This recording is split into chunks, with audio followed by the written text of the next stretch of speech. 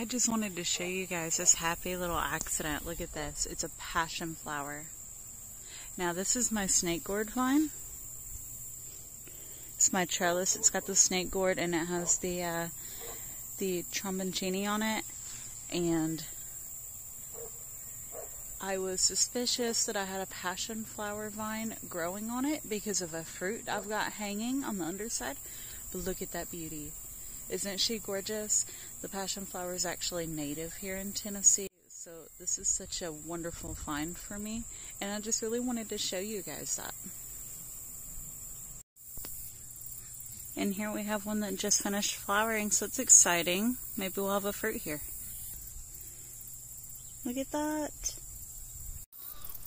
So this is actually the fruit I was telling you about. And I saw it dangling in here and I was like, that is not what I planted. I'm so excited. I'm going to save seeds out of this guy. I don't see any more hanging. Oh, wait, I lied. There's another one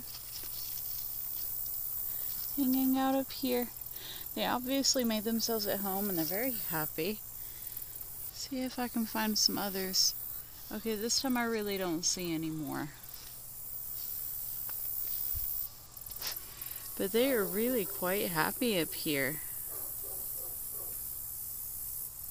I don't see any more flowers. Of course, it's impossible to see them from the underside.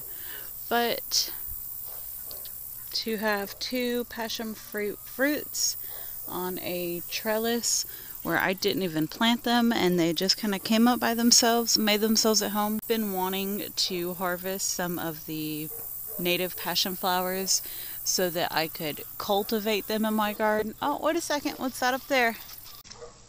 And then up here we have yet another.